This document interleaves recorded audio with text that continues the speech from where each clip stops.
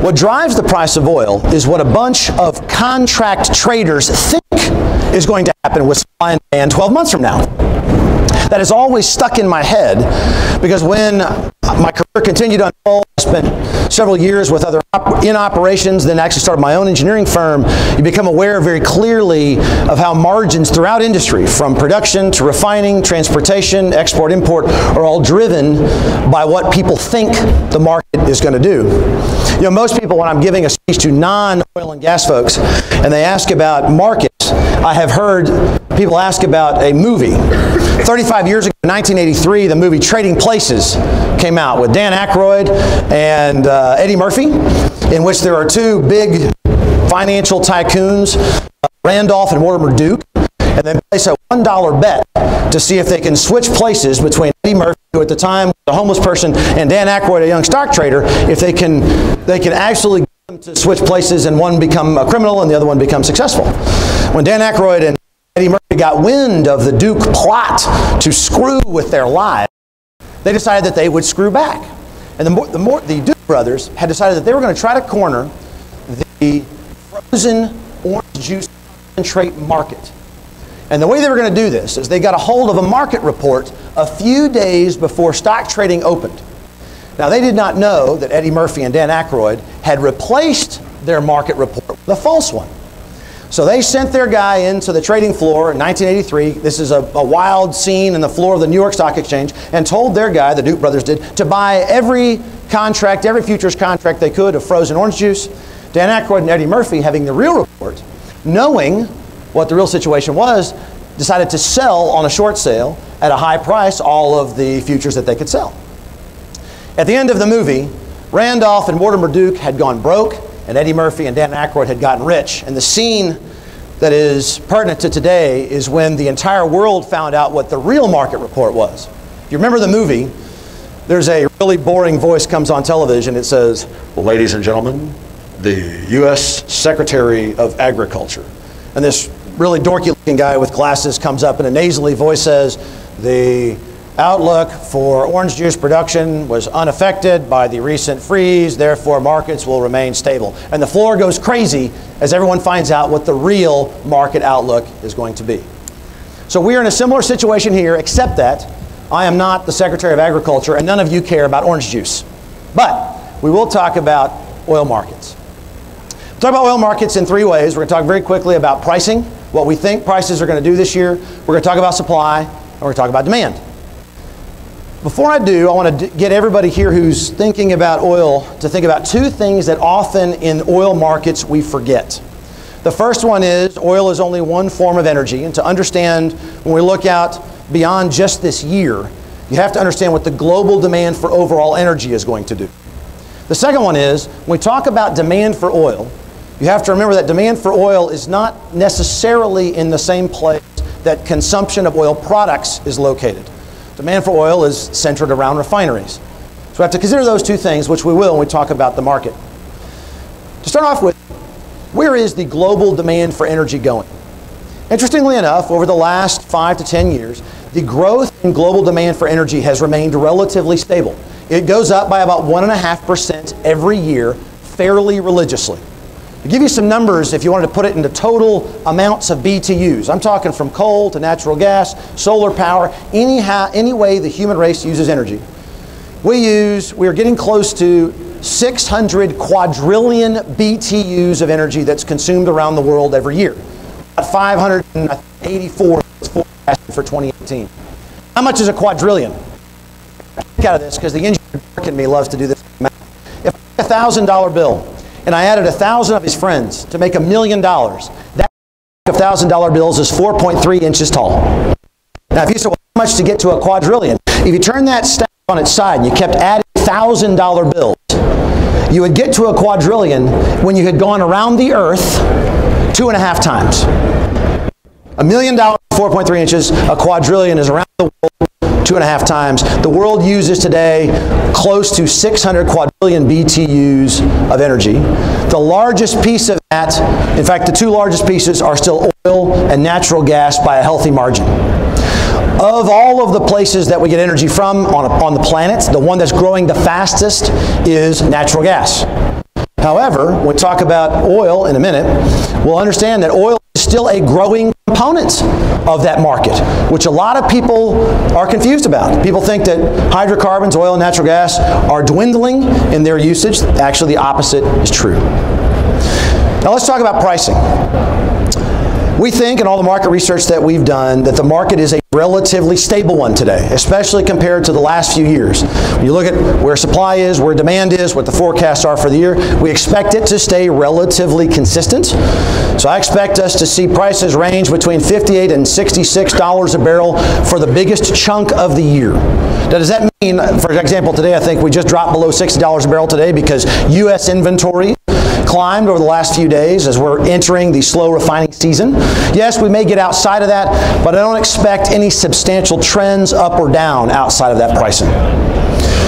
If you'd asked me, by the way, a year and a half ago, in the middle of 2016, Ryan, what do you expect oil prices to do? I expected oil prices to get to $60 a barrel. And if you want to test me on that, you can go back and look at speeches that I gave back when oil was even in the 20s and 30s, saying we expected it to get to $60 a barrel. How do we know that? When you look around the world at what it takes to produce the incremental barrel of oil at 95, 97, 99 million, that 99 millionth barrel a day of oil, you can't do that for $40 a barrel. You can't even do it for 50. You can't even do it for 60 or 70. If it wasn't for government subsidized programs, we couldn't produce enough oil to supply the world. As we look today, I'm forecasting that we'll hang in a relatively tight, relatively stable environment through the year, as I said, $58 to $66 a barrel. Now let's talk about why that is. On the demand side, over the last couple of years, demand for oil around the world has grown roughly 1.7, 1.8 million barrels per day per year, and that's been a relatively consistent pace. We'll see in some years that, it was 1.8 this year, the next year 1.6, but the average, the trend line stays the same. The one thing we look at a lot when we try to understand demand is that demand really for oil, or is it for refined products? So we have to look at the back end of the refineries, what have refining inventories done? Over the last year, crude oil stockpiles, international crude oil stocks, dropped at a rate of around 400,000 barrels per day. The market was undersupplied by 400,000 barrels a day over the course of 2017. However, if refining inventories had increased during that time, it would have meant that demand on the back end was not climbing with production. But that didn't happen. Refining inventories around the world stayed relatively consistent. So in this case, the drop or the increased demand for oil was matched by the increased consumption for oil products. Going into this year, the International Energy Administration, the IEA, has forecasted a 1.3 million barrel a day increase over the course of 2018. The EIA, Energy Information Agency here in the United States, forecasted 1.7 million barrels a day. We actually believe it's going to be much closer to the U.S., the EIA forecast, and even higher. We think that demand for oil is going to go above what both of those agencies predicted. On the one hand, people are thinking, well, but the price of oil is higher. The price for refined products is higher, and yes, traditionally, higher energy prices does mean a curb in demand. However, the IMF has forecasted this year a 3.6% global economic growth. That is the highest. Nothing drives energy consumption like economic growth. So while, yes, energy prices are higher, we think that consumption is actually going to trump that. No pun intended. And we think that energy consumption, oil in particular, will go by 1.7, 1.8, maybe as much as 1.9 million barrels a day. We'll come back to demand in a minute. Let's go on to supply. And by the way, I'm only going to talk for about another 5 or 10 minutes. I want to open it up for questions, and whatever you want to ask me about, we'll answer whatever market questions that you have. Let's talk about the supply side. At the end of 2017, the world was consuming around 99 million barrels. The demand was 99 million barrels a day, approximately. That was the trend. The world was producing around 98.6 million barrels a day. So as I said, the world was undersupplied, about 400,000 barrels a day. Coming into this year, we think that demand, as I said, is going to grow close to 2 million barrels over the course of the year. We think that supply will grow a relatively similar amount. The lion's share of production still coming from OPEC at 32.5 million barrels. We think OPEC will hold that through the middle of the year, and will hold that through the end of the year if it takes that to balance the market. We know that the United States is going to produce more oil, put more oil in the market. We think the United States is going to produce just shy of 1 million barrels a day more. We think the lion's share of that's going to come out of the Permian Basin, probably 700,000 to 800,000 barrels a day will come just out of the Permian Basin. The rest of the United States is going to produce an incremental 200,000 or 300,000 barrels a day more. You're talking Bakken, Scoop and Stack, all the other plays around the United States. The other increase in oil production is going to come from Canada and Brazil. Those will be the two largest energy growth nations. The two of them together will produce an extra 800,000 to 900,000 barrels a day based on projects that we actually have relatively good visibility to. The projects in those nations are not quick turnaround projects. You can talk about the big Suncor expansion up in Canada that's going to put another 200,000 barrels close to it per day on the market. We've seen that project coming for a long time. These are multi-year projects that are coming online. Between the United States, Canada, and Brazil, that will fill the largest chunk of the increase in demand. If there's any other additional increases, there may be slight increases in places like Libya and Nigeria. We don't expect, though, that those countries will put much additional oil on the market. Even Iran, who has said they want to get from 3.8 to 4.1 million barrels a day, we don't think we'll see a lot of that this year. Hence, with demand, with the world being undersupplied today and new oil coming on the market, mostly in the United States, in fact, frankly, mostly in the Permian Basin, we think that the world will spend most of its time in a slightly undersupplied scenario, which is what's going to keep oil prices relatively stable in that $58 to $66 a barrel range. What things could disrupt that? Well, on the demand side, if the world decided today it didn't need a whole lot more energy for some reason, just on a global scale, not just in oil, but overall energy, which would require a pretty substantial economic downturn, then that could disrupt our forecast in terms of demand. All of the indicators that we look at say that that's extremely unlikely. On the demand side, is there a chance that there could be a big spike in energy consumption? Potentially. But once again, when we look at graphs of demand for energy based on everything from economic growth to energy costs, even construction projects, regional expansion, all of those things seem to indicate that that's not very likely. If anything, if either of the two scenarios was going to happen, it would more likely be an unforecasted growth. In other words, the world demanding more oil, not less. And we'll talk about what the market might do to respond to that. On the supply side, is there a chance that the world could overproduce? The only real big producers that could put a lot more oil on the market than the incremental growth that I talked about from places like Libya and Nigeria are Russia and Saudi Arabia. Both of those could easily put an additional 500,000 or 1 million barrels a day on the market. However, they are heavily incentivized right now not to do that. Everyone knows how difficult it was to get that deal done, how long OPEC and the non-OPEC members worked to get that deal done. We believe they'll hold in their production at least until the middle of the year OPEC meeting. On the undersupply side, is there a chance that the world could see a drop-off? Yes, there is. You hear reports today that Venezuela is really struggling to put additional barrels on the market, and in fact is struggling to put its current barrels on the market. Saw a report, I think just this last week, somebody forecasting they may lose 800,000 barrels a day of production by the end of this year. I don't think Venezuela is going to feel quite that much pain, but I do think that they're going to drop. Mexican oil production continues to drop, and there are a few other pockets around the world where production is going to drop. However, we think that the makeup from places like the United States, Canada, Brazil will cover those shortfalls and still maintain a stable market environment. And if by some chance there is a really large drop in production from somewhere like Venezuela, what I expect we'll see is OPEC leaders, specifically Saudi Arabia, begin talking about expansion. I believe they want to hold a stable market environment, and they will send market indicators even before their meeting that they anticipate that markets will open up in order to keep a stable market environment. If you ask the folks, the leaders from OPEC, the Saudi oil minister, I haven't asked this person, although I will say he is also a graduate from the finest academic institution on the planet, mechanical engineering grad. I haven't asked him this personally, but I do believe that they would tell you they want to keep a nice, stable price environment, 60s, maybe low 70s. When they get into the 80s, they don't believe that's good for the market, good for their influence on the market. So if the market begins to see some drops and some increase in demand, and therefore, hey, prices starting to go up, we think they'll send signals to try to bring some stability. All in all, what this means is that we're in a stable market environment. To go back to my original prediction, we think we're going to hold fairly close where we are for the course of 2018. Let's talk about what this means to here at this conference and deals that are getting done today. What's important for the North American and specifically the Texas producer, folks in the Permian Basin, in Eagle Ford, is access to markets. What you want is, how do I get my product to the closest refinery or to the international market that wants to consume my product? What we need here is as much transportation capability as we can get, and we need as much refining capacity as we can get. When you look around the world and I talk about where the increased demand for energy for oil is going to come, the lion's share of it's still coming from China and India, and in China specifically, they're investing billions in refinery expansion. India is also trying to increase their refinery numbers.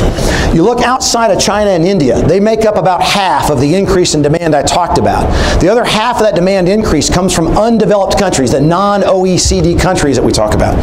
Those countries have very little refining capacity, and they're going to look for places like the United States to send them oil, but to send them refined products. So the more expansion in refining we see in the United States, and the ability to export those products to market will mean absolutely higher oil prices right here in Texas and across the United States.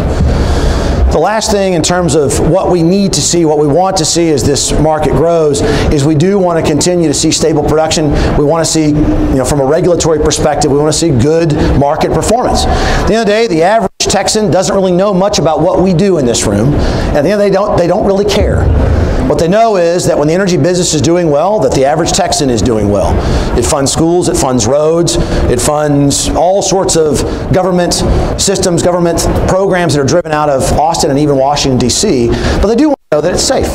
From a regulatory perspective, as pipelines are put through neighborhoods, like I live right here in Friendswood, Texas, right here through the middle of Friendswood, Texas, they want to know that that stuff is being done safely. As the market is growing a lot, we see more and more new oil wells, new projects, new capital expansions. It's our job to make sure that the people of the state are confident in that. So you'll see us doing more and more to inform the public, to get more information out to the public. And for your part, as you guys, as industry trade shows go on, everybody from Texoga to the API to North American Prospect Expo, letting people know about what's happening is a good thing. The more people feel comfortable with what we're doing, the better it is for industry. So as you see good information out there, a general good public sentiment around what the industry is doing, coupled with additional expansion in pipelines and refining infrastructure, and this continued growth for demand around the world, those are all good for energy prices.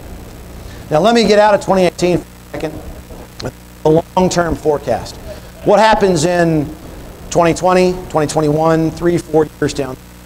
There's an argument in the world today about whether or not the world is going to, in general, be oversupplied, or whether the market's going to be over demand or undersupplied. I'm in the second camp.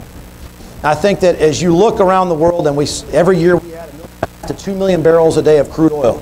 When you look out 6 years, and we've added 4.5 to 6 million barrels a day of consumption or demand, the world is going to struggle to fill that demand. I don't think the world can do it at the current price, even at $60, $65 a barrel.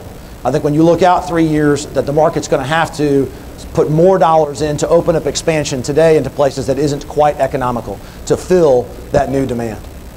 So let me come back to where I started, which is in this global demand for energy. I told you that the world every year adds about 1.5% to its total energy consumption every year. And you'll hear people that say, oh, hydrocarbons, that's not sexy. No one wants oil and natural gas anymore. It's all wind and solar. Well, those people are full of crap. You heard me say that the world demand for oil this year is going to grow somewhere between 1.7 and 2 million barrels a day. In oil alone, that's a 1.7 to 2% growth in energy. If the world's energy demand is growing 1.5% and oil is growing by 2%, oil consumption is growing faster than the average energy consumption. And oil is not growing as fast as natural gas, which we didn't have time to talk about today. As the world looks for new energy sources, not so much in the developed nations, but in the non-OECD, undeveloped nations, they're looking at the easiest energy to harness, and that is still the hydrocarbon atom. So the oil business, the energy business, is going to be a business for a long time. And the United States, over the last decade, has positioned itself as a global energy supplier. Let's face it, we do it more efficiently and cleaner than everybody else in the world. So it makes sense that people want to buy our energy rather than try to do it themselves. Well, I said that you look at where the demand on energy is coming from. The lion's share of almost all of it's coming from Asia and non-economically developed countries. To run a refinery takes a very sophisticated staff, literally billions of dollars in infrastructure. The average non-economically developed country does not have the wherewithal to make those investments. Why not just buy gasoline, diesel, kerosene, jet fuel, all those products from U.S. refiners? So we believe, looking down the road, that the market is going to demand our energy, and it's going to demand it at a higher pace than it's actually demanding other sources of energy for the foreseeable future. So a long way of saying that I think the energy market today is very good. I think once again we'll see a stable market environment through 2018 and through much of 2019. After that, we'll start to see markets get tightened up as supplies are shortened and prices begin to increase to open up new developments, especially in places like the United States, where we know the oil is there. It simply takes an extra dollar to get it. One last disclaimer on everything I've said. None of this trumps big geopolitical moves. A war, some sort of Arab Spring, things that have happened in the past that disrupt the markets. All those things all the best economic predictions and numbers and statistics we can look up don't supplant those things. So be aware that if those sort of instabilities, you hear about those things, all of those can throw market predictions out the window. Once again, looking at everything we see coming up this year, we don't see big risks of those, but they're always out there. That was a lot of stuff I threw at you. One last thing I forgot to say, I do want to say, one forecast number that we have access to at the Railroad Commission, because every permit for an oil or gas well in the state of Texas comes to the Railroad Commission, which I run. If you look at the numbers of permits that are coming in Eagle Ford and Permian Basin, talk about what's happening in those basins. In the Permian Basin, in January alone, January was over 10% higher in terms of number of permits than the average in 2017. In Eagle Ford, it was 20% higher than the average of 2017. So we're seeing permit numbers today higher at the Railroad Commission for the predominant Texas developments, higher than we saw in 2017, which is telling us we think the production numbers are absolutely going to increase at a pretty substantial pace and on par with the numbers that I forecasted in terms of future production for this year. Thanks for letting me dump a bunch of geeky numbers on you. What questions do you have for me? Please raise your hands and we'll have a mic yes, sir. to you. In your opinion, do you think we have reached not only peak production, but where do we anticipate peak production to be? The question was, do I think that we've reached peak production? And if not, where do I think peak production will be? Globally as well as domestically. No, I don't think we've reached peak production. And there's a lot of simplistic headlines out there about peak oil, peak demand, peak production. At the end of the day, the world has a lot of oil. The question is simply how much dollars does it take to produce it? And if you look at the pace of where the world is going today, and I'll use a geeky example. The engineer in me loves to talk about how you store energy, right? The world has yet to come up with a more efficient way of storing energy than a hydrocarbon molecule. And if you're in a non-developed country and you don't have sophisticated electrical grids, it's really easy to store a gallon of gasoline or even a compressed natural gas facility relative to complex electricity facilities and, once again, fancy electrical grids. So I think the world is going to continue to demand oil. And I absolutely think that we will see over the next 20 years 110, 115 million barrels a day. The problem is to produce that oil will cost more dollars than what we currently produce 100 million barrels a day at. So no, I don't think we've reached peak production or peak demand here in the States or internationally. I will say that when you look at places like the Eagle Ford, you are to have to get into the tier 2 drilling areas, and that's going to require an extra $1 or $2 per barrel. But I think we'll see those dollars. There's still a lot of oil out of places like the Eagle Ford. Even though the Permian Basin, there's a lot of oil even at current dollars to produce. You're welcome.